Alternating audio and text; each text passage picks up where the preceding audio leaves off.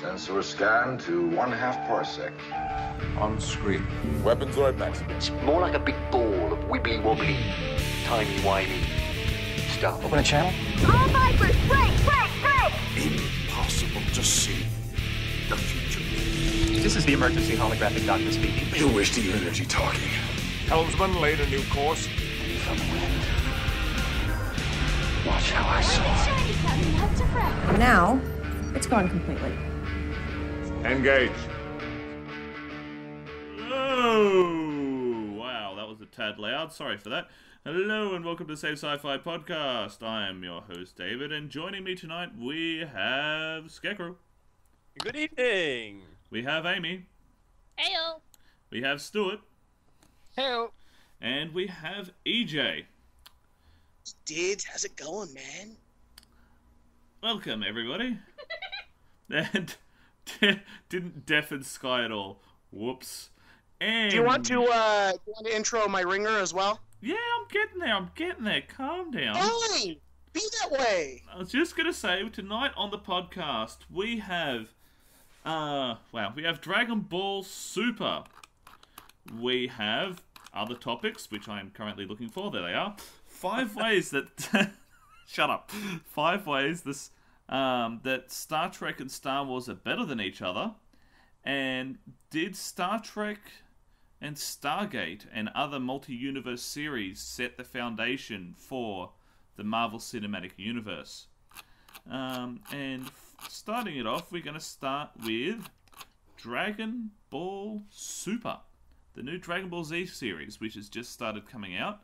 It is set after the end of the Boo Saga, and I've watched the first few episodes of it, and EJ has brought himself a ringer because he doesn't Dragon Ball anymore. So, EJ, feel free to introduce your ringer.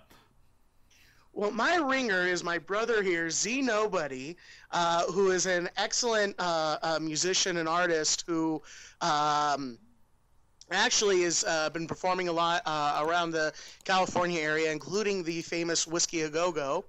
And if you guys want to check out his music, you can probably check it out at znobody.com. And if you ask him really nicely, he might give you a taste. But he's also like the biggest DBZ fan I have ever met. And so I decided, with your guys' permission, I'll go ahead and bring him on board because I know a total of jack shit about DBZ. The only thing I know is that no matter what, Captain Kirk would beat Goku's ass.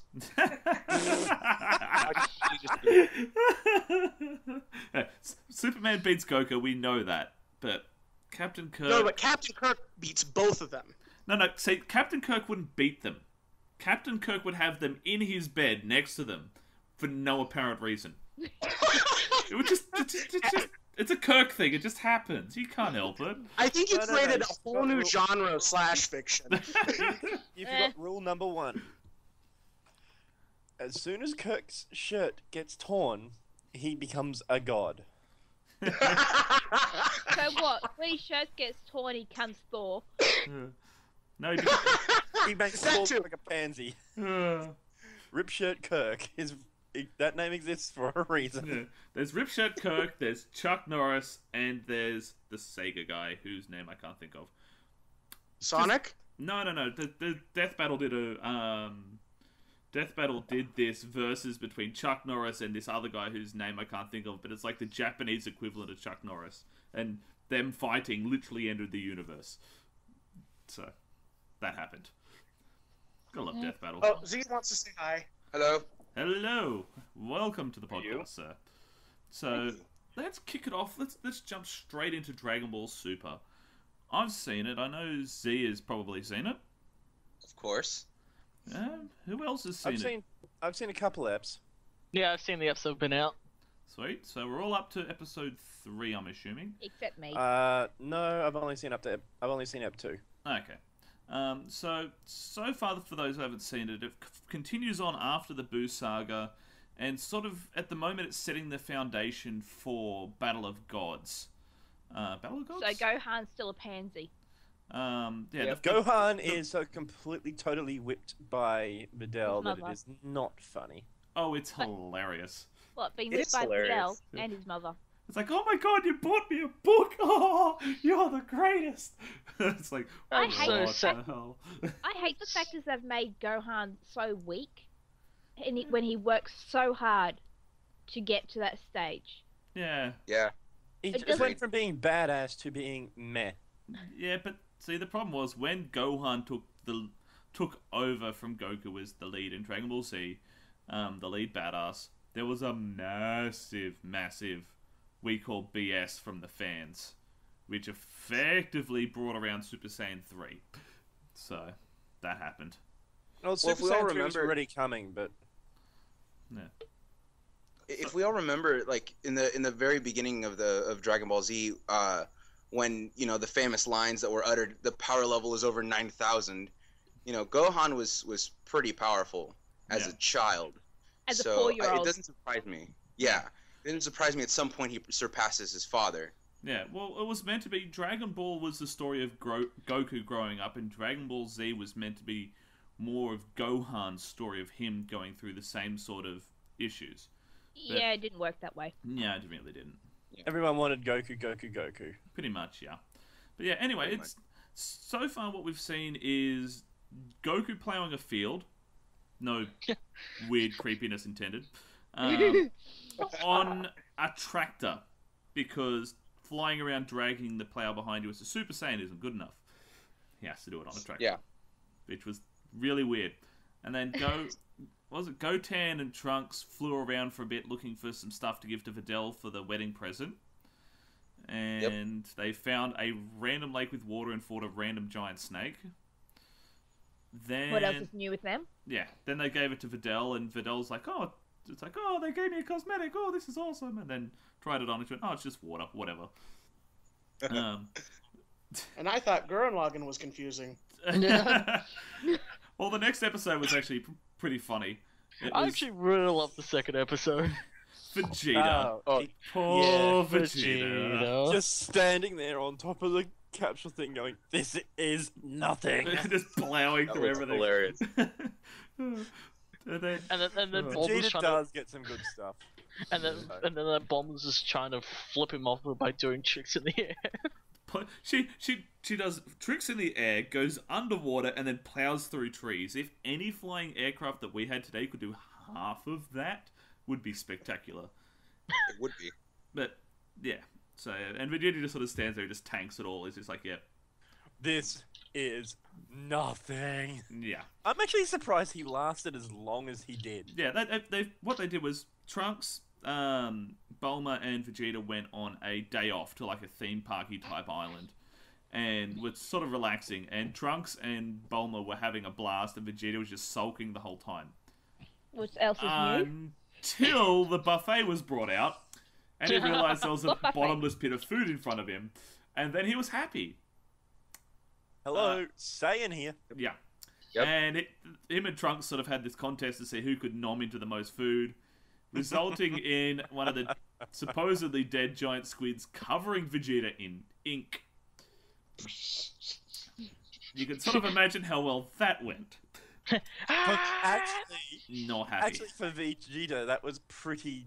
Oh yeah, he was calm and controlled, all things considered. He only managed to crack a few plates. Well. He only He cracked a took few that plates. really well.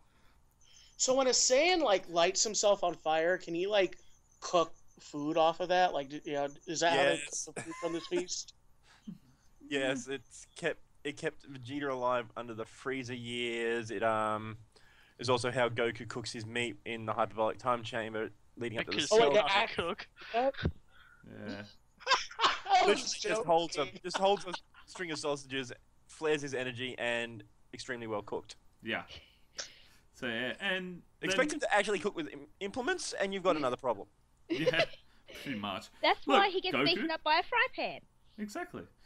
That's why he's always scared of Chi-Chi, because she magics food out of nothing. Have you seen how much food she makes? Can you imagine their grocery budget? It'd be like $1,000 million a day.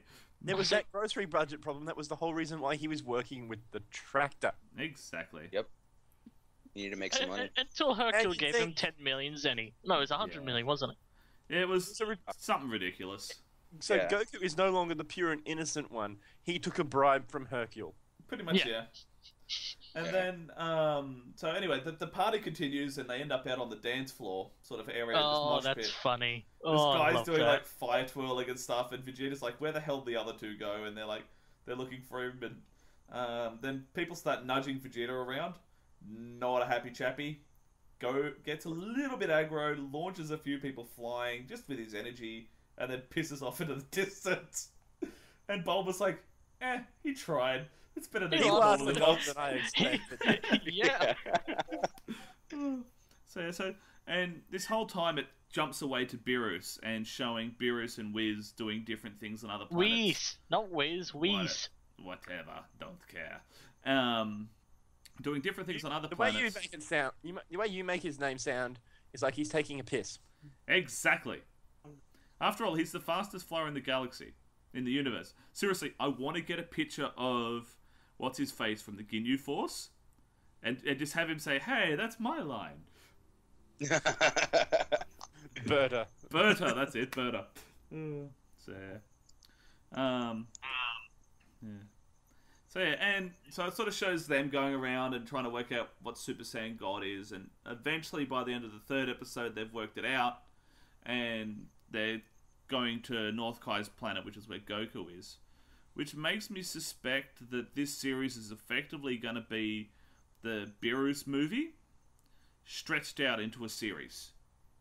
Yeah, that made me kind of excited. So, The Beerus movie did leave a lot to be desired, though. Well, remember, Beerus does show, for what has been leaked, and from trailers, we actually see Beerus in Resurrection of F, so... Yeah, Beerus does play a role in that, but a relatively little one. Well, he's not the bad guy this time. He's just... Speaking of which... He's an observer. Those of you who are in Australia, if you get this if you listen to this podcast before the 6th of August, the 6th, 7th, 8th and 9th of August, Event Cinemas are showing Resurrection F in select cinemas around Australia. Look it up on their webpage for details. And Event Cinemas, if you want to send the check, you know where to find me. Yeah, right. You should have seen. They actually do. He has a Cinemas card. Got all excited. Pardon? You said that he's like, oh, I want to go to Australia now. They're playing it here. They're playing it the 4th. Yeah. Oh. It starts the 4th. Nice. I was just about to say, if you're in other countries, check up your local cinemas. You never know what you'll find. So where is it playing around you guys over there? I know it's playing at a theater in Anaheim Hills called Cinema City, and that's so far the only one that I know of for sure that is showing it. By the way, Anaheim Hills is like right next to Anaheim, which is where Disneyland is, for all those who want to know where exactly he's talking about.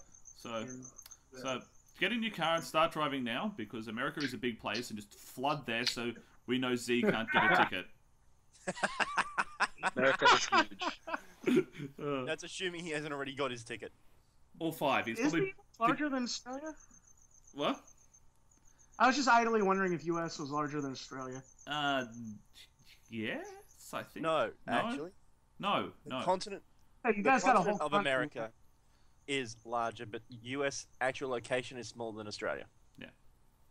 The continental states is smaller than Australia, but if you add in Hawaii and the reject states, then yeah, it does. No, it's bigger if you add in Canada. Yeah. That's true. Like I said, the reject states. Well, if you add in Alaska, Alaska's huge. It's just nobody lives up there because it's so damn cold. Yeah. That said, isn't Canada the only country that has technically invaded the United States and won? Well, I wouldn't say they won, but no. Technically, depending on like who you talk to, like which side you talk to, Mexico invaded the U.S. and that's what set off the Mexican-American War, where we totally kicked their ass. Oh yeah, you wrecked house. But that said, in all honesty, would you seriously not consider giving them Texas back? No, I'd rather just like I don't know. Donald Trump might have a problem with that. Like just bred to the point where there was like more Tejanos than white people. So, anyway, back on topic. Dragon Ball Super. So far, from what I've seen, it looks like it's going to get really, really good. It's definitely building up. Hopefully, the fights will be more spread out, and hopefully, they won't be that weird CG sort of look. As long as they don't take 10 episodes to throw a punch again. Oh, wait, that's Dragon Ball Z full stop. Yeah. No, that was This is essentially. Honestly, that's why I haven't watched DBZ, is because like I have a hard enough sitting through the fights in One Piece that take forever, and like DBZ is like 10 times as bad. So it's not actually that bad. The longest fight is the fight against Frieza, which went for 20 episodes. Yeah, that was brutal. Nah. Okay, if it takes longer than an episode to throw 2 punches, I'm sorry, I'm out. It wasn't 2 punches, man. Frieza had to like evolve himself. Yeah. About 3 times. Yeah. 4. Quite a few times. Yeah. Here's a question though, just sort of related to. Interested. It's sort of related to Dragon Ball Z. Who here has watched Dragon Ball Z Abridged? Yeah. Too. I actually, the guys who do Dragon Ball Z Bridge actually have a YouTube gaming channel. It's actually really hilarious. Oh yeah. Team 4 Star is spectacular. They've recut and re-edited Dragon Ball Z from the very beginning right through. Right now they're just up to the Cell Saga, and it is great. Especially Nappa. Nappa is hilarious. Vegeta. Shut up. Vegeta. I'm haunting you. Shut up. Yeah, I actually got to play a game of Quiplash with Team 4 Star once, so Nice. it was really hilarious. Nice. Are we there yet? No. No. Are we there yet? No. Are we there yet? Yes. I wonder what it was. Really? No. Hey Vegeta. What? Can we go to the bug planet, Vegeta? Oh, Nappa will shut you up for 5 seconds. Yeah, no, the Team 4 Star guys are absolutely hilarious. Yeah. So Vegeta would be so used to Trunks for the facts of Nappa. Oh yeah. I never considered that. I never considered that. Trunks is Nappa reincarnated. That would be great. No, I think Trunks is actually more useful than Nappa. Yeah. Oh, he's so much more useful. The question is, if Nappa went Super Saiyan, would his little mo go yellow? All his hair sticks up, What instead hair? of facing down it. His mustache. No, Instead of facing down it, faces up. Yeah, his mustache points up and covers half his eyes. So wait, That when sounds they about go right. Super Saiyan, their hair turns blonde, right? Yeah. Yes. Yes. So they Except become for the- American. Well, Except with what's coming Pretty in the much. new Blonde one. hair, blue eyes. yeah. Exactly. Yeah. You know, they become or European looking. They you know? become Aryans. Let's get it Yeah, correct. there we go. Yeah. There we go. Yeah, and if you Does that mean Japan's just like really racist against themselves or something? well, the funny thing is, there's actually part of the Dragon Ball Z story is around the stronger they get, the longer their hair is, which is also another biblical reference. Just randomly throwing that out there. Solomon. Samson. Yeah, the Supermen that get stronger and stronger depending on the length of their hair. Anyway, we've pretty much done that one to death. So, Dragon Ball Super, definitely worth watching. If you need to watch it online, check out Crunchyroll, I think has it. Legit. And we're not allowed to support legitimate ways of watching them. Dead fish! Sorry, that might have sounded like words. So, moving on. Airlock. Luckily, I control the airlock, and I only get thrown out if I say the wrong name.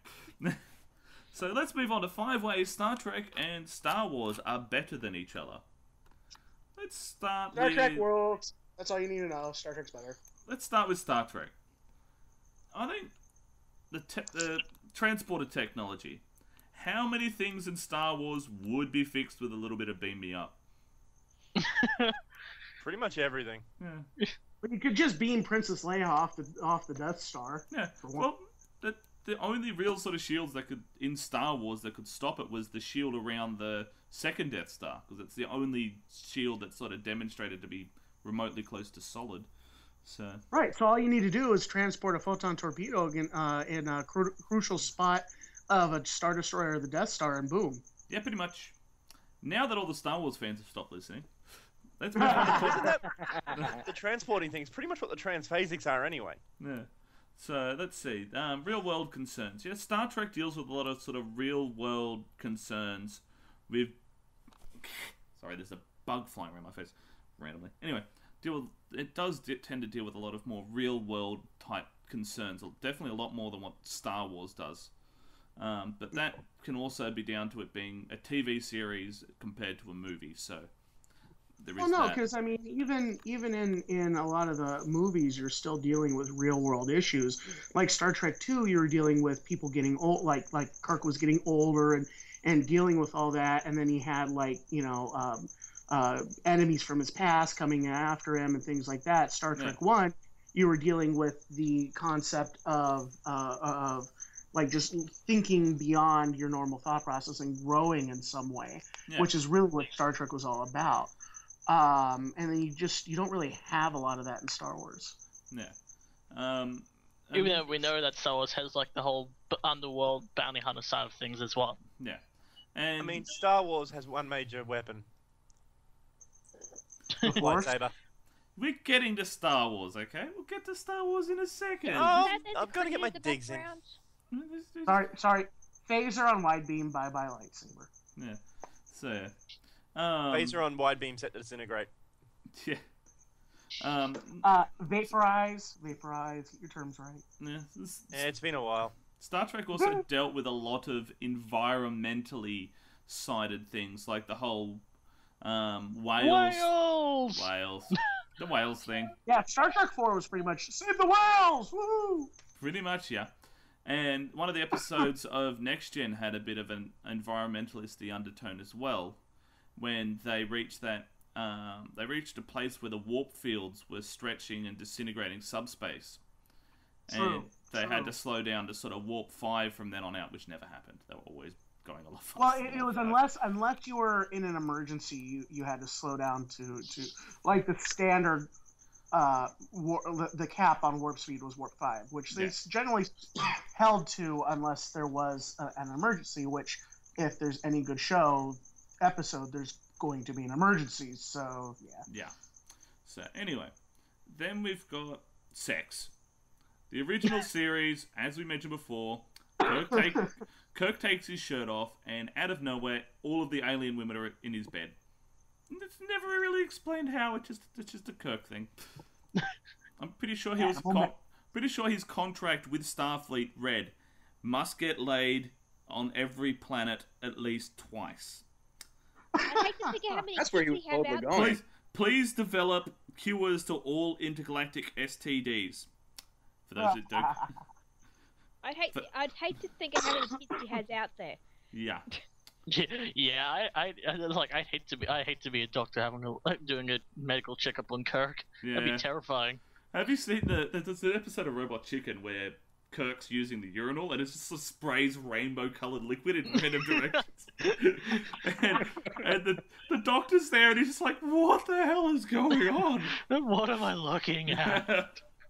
So, but while we're on the issue of sex, I mean, the related topic of gender issues, you don't really talk a lot, or people don't really talk a lot about it. But honestly, TNG was very forward-looking, especially for the late '80s, early '90s, on gender issues. Exactly. In season 1 or 2, you had a planet where gender roles were reversed, and it was men who were smaller and not as and muscular, and more submissive. That was actually they were the ones who dolled themselves up, and then the women ruled. And then you had Riker, who was then trying to assimilate into that society for the mission, and so he's running around in these really skimpy outfits and all that kind of stuff. Also, you had a lot of the extras in the first few seasons in the background wearing dresses, the men wearing dresses. Yeah. And skirts. Yeah. You also had that on the actual Next Gen ship, and that was actually point number 5, multicultural diversity and gender equality. We're getting there. Fine then. I'm jumping the gun again. Yeah, a little bit. You do that, but you don't have the show. You're calling from a phone. You don't have show notes in front of you. We can forgive you. Thank you. One thing Star Trek did do, I think, spot on, even in the original series, as much as they could in the original series anyway, was a lot more diversity, especially racial diversity and gender diversity. Like in the originals, in Next Gen, there's actually quite a few scenes where crew members on the ship are wearing the opposite gender's clothes in the background. So you'll see male crew members wearing the female crew's gear in the background wandering around, which was almost unheard of in the 80s. Yeah. Let alone when they were doing it. It's just, they did a really, really good job with it. Yeah. Well, and then also I think it was season 4 or 5 where Riker fell in love with a person from a genderless society where gender, any sort of gender, male or female, was thought of as perversion, just like homosexuality is, or hopefully was seen in the modern day. And then he like fell in love with this one who identified as female, and then she ended up getting brainwashed to think she was quote unquote normal. But yeah, and like Star Trek even went so far as putting a female in the lead Starship Command role in Voyager. Now we won't go into the character that was represented, but they leaving Captain Janeway alone, moving right along. The point is that they did a really good job of doing that, such a large amount of diversity in the time frame that they were doing it. That's what I'm trying to get at. Just my words sort of working. First black captain, first interracial kiss. Yeah. The Doctor in TNG was a female, which back then was a bit against. I don't think it was as controversial, but it just wasn't common. You always assumed the Doctor was a male, you know, back in the 90s. Exactly. So anyway, okay. That's all fine and dandy, like Sarlacc candy. But what has Star Wars got? Nothing. No. Yep. That's it. 5 things that Star Wars does better than Star Trek. Nothing. Nada. Zip and zilch. There you go. Done. Moving right along. No, I will say, the battle scenes are quite epic. Yeah, and it goes back to playing on the different mediums. The Star Trek guys didn't have much of a budget, relatively speaking, for battles, so they couldn't really focus on that. But in Star Wars, they had movie budgets, so they had lightsabers. Seriously, lightsabers. Wow. How awesome is that? I'm looking at the 3 that I've got: the Luke Skywalker one, the Darth Vader one, and the Qui-Gon Jinn one. They're on my shelf. Well, and if you watch I specifically remember specific episodes of DS9 when the Dominion War broke out, and it was literally their entire battle scene was them sitting at consoles calling out what was happening. Yeah. That was their fights, their battles. Yeah, it's like in the early seasons of Game of Thrones when a big battle happened, you saw like 3 or 4 people riding out to go to it, and then cut away to something else, and it cuts back to these 3 guys coming back in, busted up and bruised. It's like, wow, that was an epic battle, and it's like, yeah, but see, that was even more than these certain episodes. In the budget. Yeah, exactly. And it just comes down to budgety things. It's like another thing that Star Wars had that Star Trek could have done better is Darth Vader, because Star Trek didn't. I will say that is probably one of the most interesting villains of all time. And there, I don't know. I mean, the closest thing you could really get to that maybe is Khan.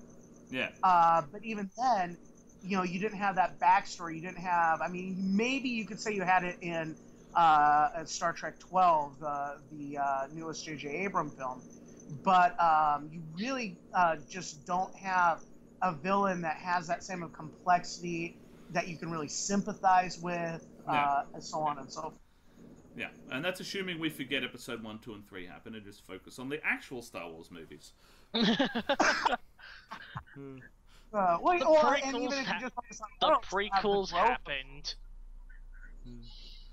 Yeah, I know. I'll admit, the way they did the transformation was horrendous. Yeah. So yeah, another But thing. but also you give the prequels credit where credit's due. They had the fight scenes were amazing, and just pod racing is. Oh, I wish. Yeah. Moving on to And, point. and Attack of the Clones with the Battle of Coruscant, that was just epic. Yeah. Yeah, and it's another thing that Star Wars did better than Star Trek, which is exactly what EJ pointed out at the very beginning. It was actually point number 3. Space battles. Yes. Yeah, the space battles. Yeah, you do that sometimes. Yeah, we forgive you, because you're awesome. Thanks, man. Space battles. Star Wars did space battles better, simply because they had the budget to do them. So, if Star Trek and everyone remembers Perkins. Yeah. Porkins. Yeah. Yeah. Oh, yeah, Especially the Family Guy version, where he is literally an X-wing with this ball hanging on the front of it, just grinding along the Death Star. All I can say about Star Wars space battles is it's a trap. It's a trap. I can't wait to meet. on a Star Wars actual no, he will actually be coming in a couple. I do not want to know what time. I was. Yeah, in a couple of weeks, Admiral Akbar himself, I've forgotten the actor's name, so just go with Admiral Akbar. Yeah, Tim Russ is going to be at Oz Comic Con. So. I give up. Oh, nice. What's up, Scarecrow? I was just trying to vent pet peeve of mine about Star Wars space battles. Is this going to be a rant about? Is it the sound? Is it the flying like they're in atmosphere? Is it any of that stuff? Nope. No, that's Can common. they honestly come up with something that does not involve just two fleets jumping in and pounding on each other until they take enough damage and jump away? That sort of tactics went out the freaking Napoleonic Wars. Actually, no. It actually went out during World War II, which is what a lot of the Star Wars battles are analogous to. Just saying. Yeah, but even in World War II, they actually used some thinking in with it. I mean, let's just go in and slug on them until they die or we die. Kind of went out with the Napoleonic era, but they're still using it. And yes, it had its play in World War II. I'll admit that, but even then, there was still flanking maneuvers and stuff like that. There's none of that in Star Wars. It's just let's just jump into this one space and sit there and shoot at each other. But again, that boils down to the medium. In Star Trek, you could see a lot of their different strategies they were using because they had the screen time to explain it. In Star Wars, they don't really have that. So it's like it's not even explained in the books. They just don't think. What books? Disney got rid of the books. How dare you mention this forbidden material?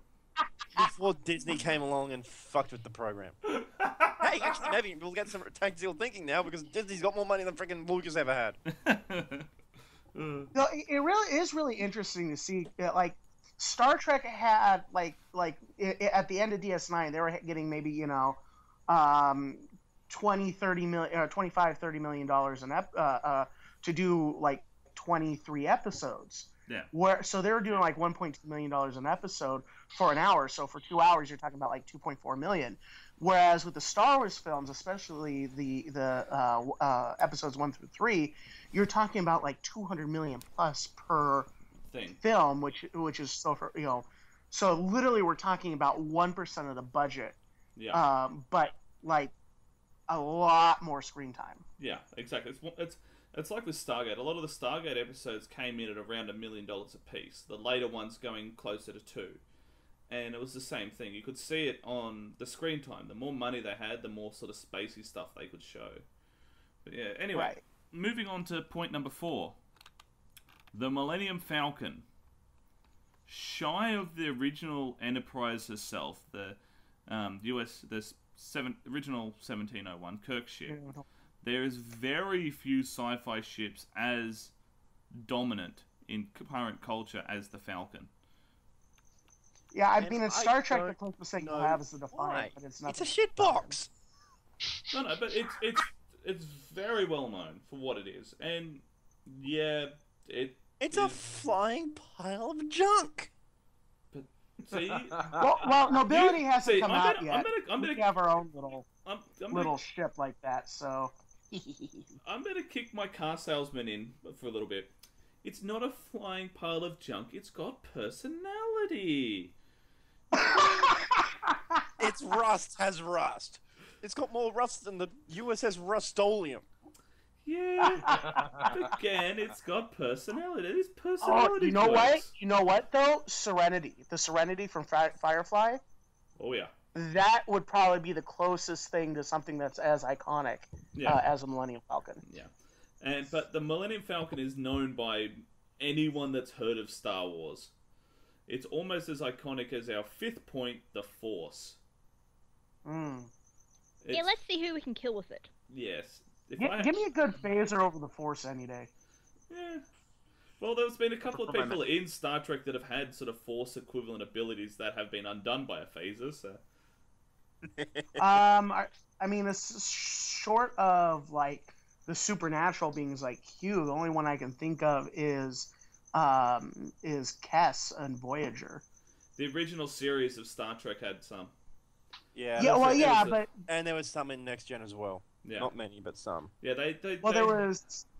I mean, there was what's his face? In the second pilot, there was the nurse or the doctor and and Kirk's friend who got supernatural powers. Yeah. And you had a couple other supernatural beings, but they weren't humans with or human-like species with a power like the Force. They were themselves supernatural beings or godlike beings. It wasn't until Stargate came along that you saw beings with the telekinetic type abilities, like the priors of the Ori and those sort of beings that had those abilities. The more, quote, highly evolved sort of races. The ascended beings. Yeah, effectively. So, yeah. And Sky, I completely agree. Yeah. The Ebon Hawk is better. Yep. Now, here's something they both do really well. Rule 63 cosplay. We went there. We went there. I had to go there. Rule 63? Are you talking about Order 66? Or? No. No, Rule 63. For every male cosplay, there is a sexy, slutty female cosplay. True. But why is that called Rule 63? I'm desperately losing my nerd card right now. Rule 63 makes me want to apply a different rule to it. Rule 63 is a rule on the internet that reads as follows. For any given male character, there is a female version of that character. That's pretty much it. Well, I still want to apply Rule 37 to Rule 63. There is no such thing as overkill. There's only open fire and I'm reloading. Pretty much. Wow, there's the whole wall of rules here. Choosing a rule at random. Rule this one. Rule 56. Oh no. No proof or it didn't happen. What's Rule 69? It's Captain Kirk. It's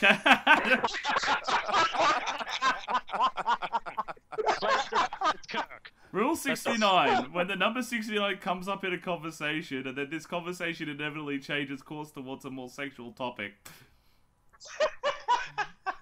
That's a nice rule. There we go. Enough that happens a lot. Next. What? So, yeah. Anyway. Did you blame me for that one? Yup. Anyway. I'm above reproach, apparently. Let's move on to the final topic.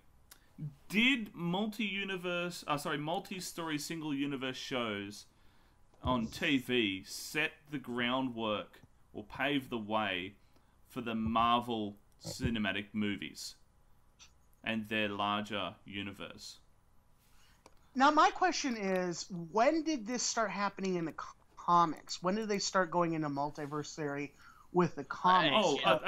Ages ago. Yeah, ages ago. Ages ago, but that's not the point. The TOS or Doctor Who? It might, but the issue is that most people weren't exposed to the comics. Most people were exposed through TV shows, and you've got to keep that in mind as well. Like So what are we debating here? Are we debating where the concept may have originated, or are we debating what made it acceptable amongst the broader sci-fi audience? What made it? What sort of? How do we put it? It's really hard to sort of put into words. It's effectively what made the general population open to the concept of multiple different stories that are independent to each other but take place in the same universe. If you know what I mean, the same sort of fictional foundation. Like with Doctor Who, there's a long history of Doctor Who and sideshows that take place. Yeah.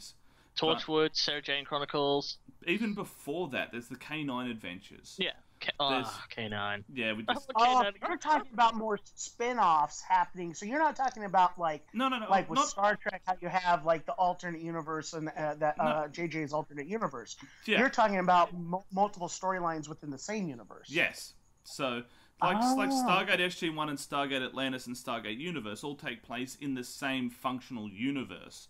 And sort of like Flash and Arrow and stuff at the same time. Yeah. And you've got Next Generation splitting off into Deep Space Nine and Voyager. Yeah, and you've got characters coming from each backwards and forwards between the two. You've even got episodes like in Doctor Who when all those different characters come together. And even when they do even during the early years when they did the multiple Doctor episodes. Yeah, exactly. It was like 2, 3, 4, and 5. Yeah, I think it was the 3 Doctors and then there's the 5 Doctors, if I remember correctly. Yeah. And then if you want to branch outside of sci-fi, you have things like Frasier was a spin-off of Cheers, for example. Yeah, and there's... Yeah. Exactly. And there's even probably... It goes back even further before Sci-Fi, all the way back to, believe it or not, the Beverly Hillbillies in 1962. Oh, my goodness. Had a spin-off series called The Petticoat Junction and Green Acres, all of which had characters... Wait, Green Acres is this... Really? Yeah, they all... Green Acres is the thing. It's a spin-off of Beverly Hillbillies? It's done by the same guys in the same functional shared universe, with characters crossing over backwards and forwards between all those series. I'm gonna have to go watch them. Yeah. And they all started... There's one... You got that. They all ran from like the early 1960s, 62 for Beverly Hillbillies, 63 for Petticoats, and 65 for Green Acres, and they all finished in 70 for Petticoat Junction and 71 for Hillbillies and Acres. And they shared the same functional universe, and they probably did that back before Doctor Who, which was 63, and Star Trek, which was 66.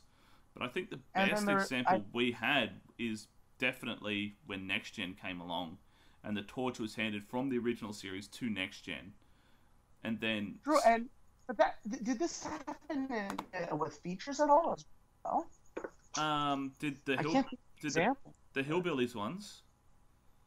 The Beverly... No, but like, did you ever have like a feature that was really successful, and then that led to maybe a sequel or something, and then eventually a character from that franchise or from that set of films was spun off into its own storyline?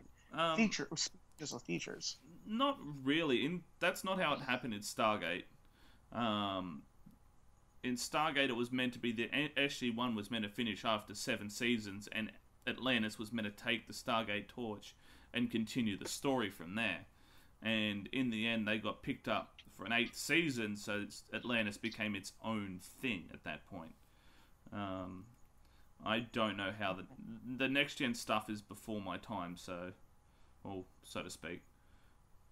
Yeah, well, I mean, hell, I'm literally as old as TNG. I'm just obsessed with Star Trek. Yeah. So, but even like before that, if you go back to like the 60s or something, was there ever a feature or series of features that then took one of those characters and gave it its own franchise? To be honest, or not its own franchise. Set of films. I'm not sure. I know that the Universal Monsters films tried it and it didn't really work. But that's the only one I can think of off the top of my head. But you know what? It did lead to the Monsters. A lot of them were sort of independent, sort of their own stories. Like the Batman stuff was always separate to the Superman stuff, which was always separate to the Wonder Woman stuff. They were never sort of played as the same thing. True. It wasn't until sort of the first big one that I can think of is Next Gen. Like, you've got shows like Law and Order and CSI and stuff that do similar sort of stuff, but The first really big one was in the 80s, and that was Next Gen. And it had the hand over the torch from the original series with the first couple of movies and Generations, and then it continued that torch through Next Gen, and then it handed that torch on to Deep Space Nine and Voyager while continuing doing movies. And Stargate was similar. It started with a big budget movie, well, $10 million movie if I remember correctly. A decent. That's still low budget. Yeah, low budget movie. It's not micro budget, but it's still low budget by Hollywood standards, even back in the 90s. Yeah, I'd class it as a decent budget, but that's only because I'm a poor bastard that sees 3 zeros at the end of a 1 and goes, "Oh my god, that's awesome," let alone 7. Well, working in Hollywood, I can tell you, we went. I worked on Jingle All the Way when I was 8, turning 9. And what was the budget on that? Something like 25 million, something like that. Yeah. And then I went to a $5 million budget, Run Ronnie Run when I was 13 in 2000.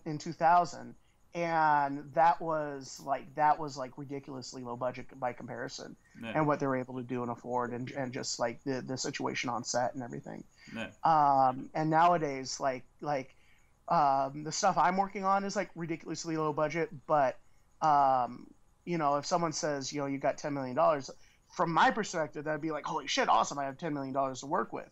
But if you look at the studio projects, the big budget projects that are like, have $500 million, and that will just be the visual effects budget. Here, have another $100 million.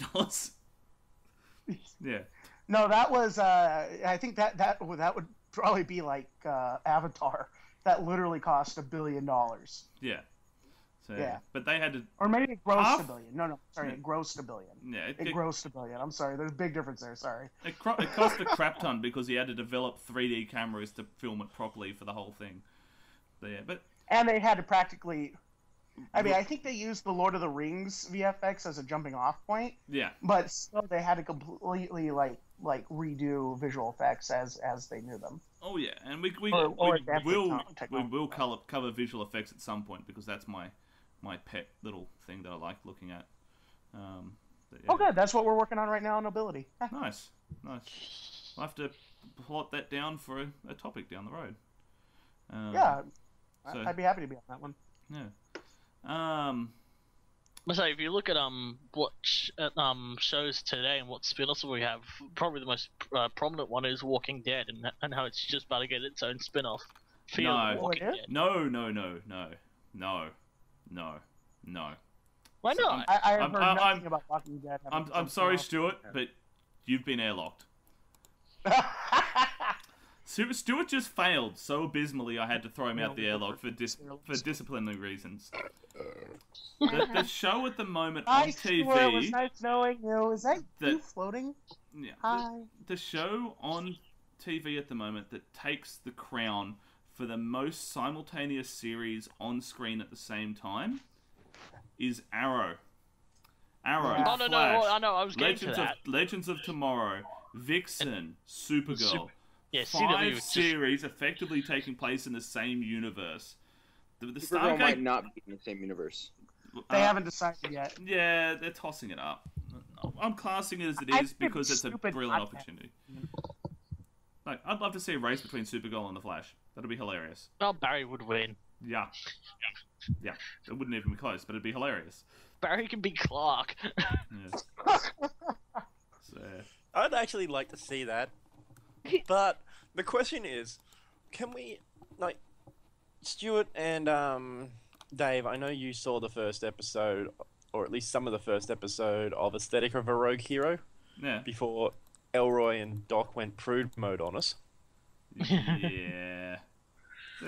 Now, picture Barry with his normal speed skills with that outlook.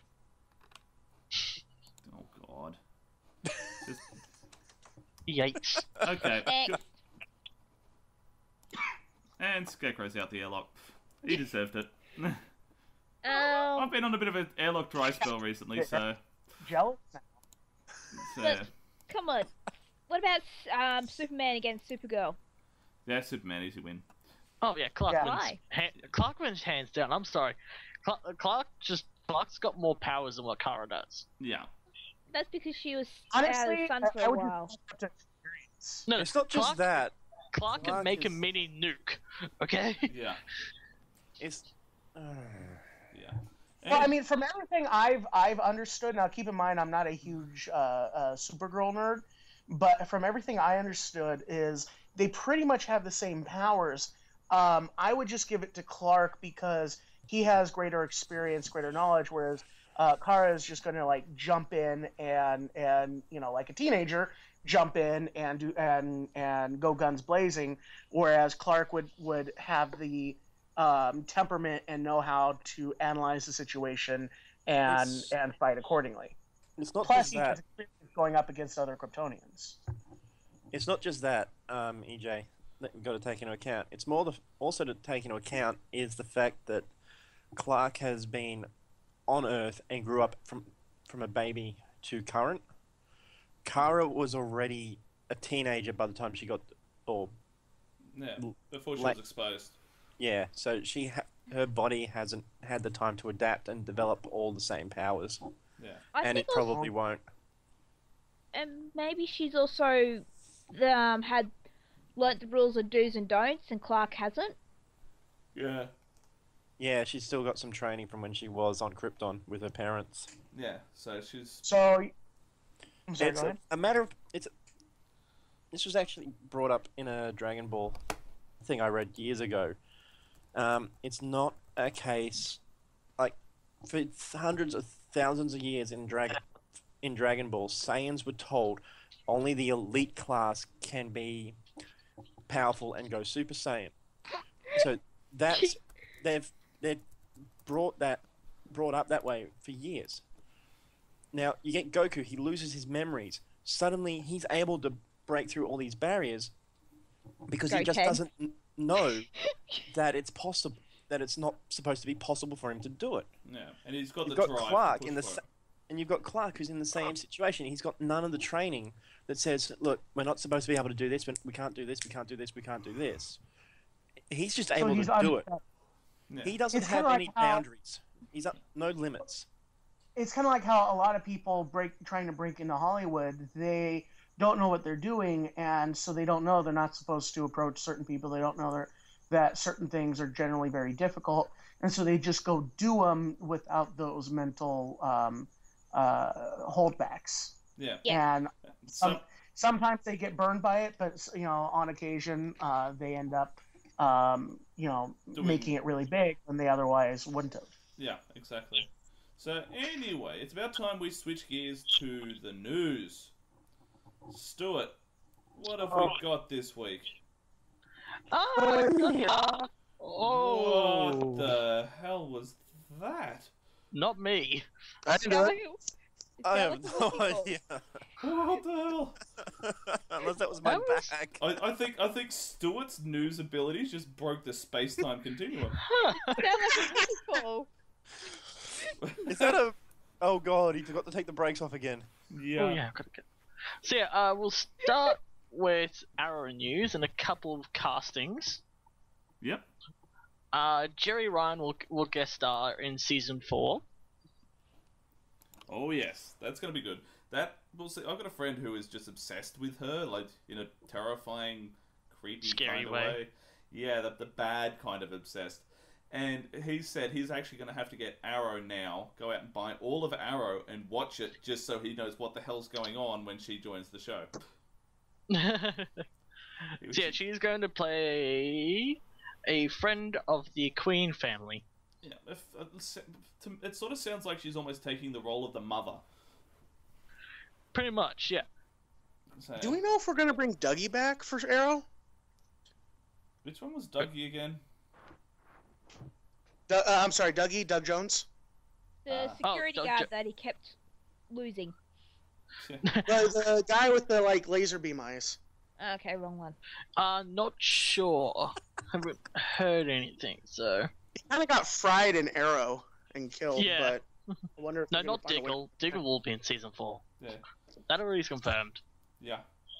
Yeah. Also, continuing with Arrow castings, Teen Wolf star J.R. Bourne has been casted as Double Down.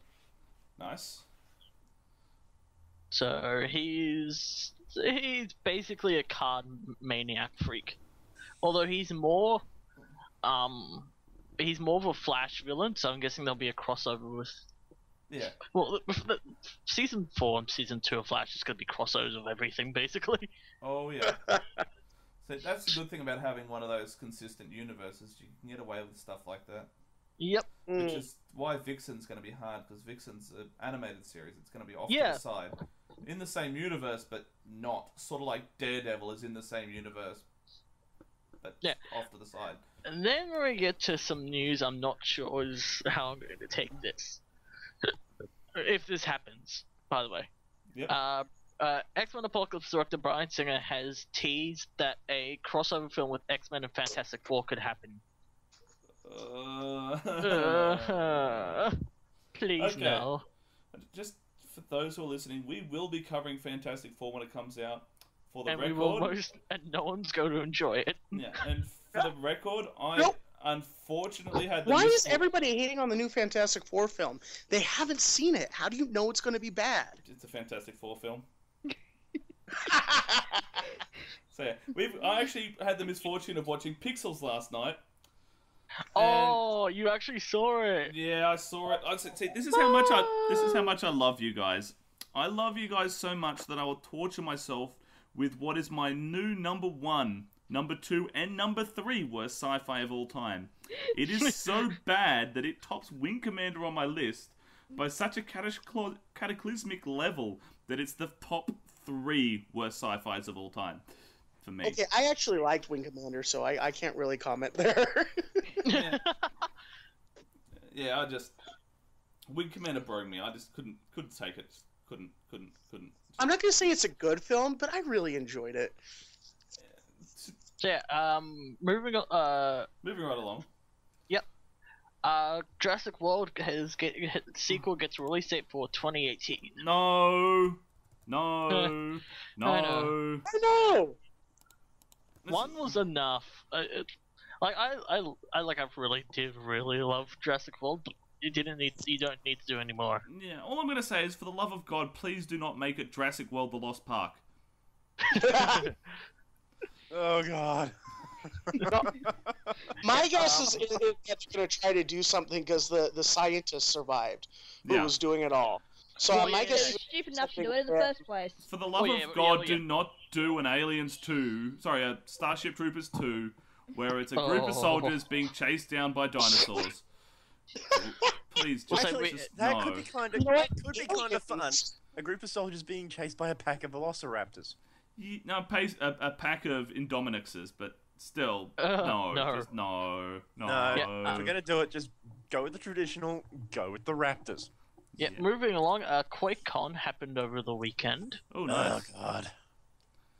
I had to at least mention it. Yeah. Anything interesting? Yeah, a couple of things. Doom multiplayer will be coming out. Multiplayer beta will be coming out soon, so... if you pre-ordered, if you bought Wolfenstein the New Order, you will get into that. Nice. And I actually want to give a shout out to something that is actually running for this week. Yep. It is called SGDQ, Summer Games Done Quick. It is a speedrunning marathon happening on Twitch. I have a couple of friends doing it. It's an awesome week of speedrunning games. You get to learn a whole different side of things, of glitches and everything, and go check them out on Twitch. Really, really awesome. Sounds good. And time for a really quick shout out to Simon Says Hobbies and Games, located near Grand Plaza in Browns Plains, Brisbane. If you want board games or Gundam, they've got it all. So go and check it out. It's really cool. Anyway, in the last minute, now we know who the sponsors are. Yeah. On the way out the door, we've got 40 seconds left. I just want to say, make sure you check out SaveSyFy.com. We are uploading all the old podcasts there now. And keep an eye on Facebook.com/SaveSyFy. You'll find all of our news and stuff shared there. EJ, shout out time. Go really quick. nobilityoftheseries.com. Go check it out, and go check us out on facebook.com/nobilityoftheseries and @nobilityseries on Twitter. Firefly meets the Office guys. We're going to be premiering at Kamikaze this October, so come check it out. Alright. Anyway, guys, have fun. Catch you Bye later. all. Bye, Good everyone. night, all. Bye. Bye.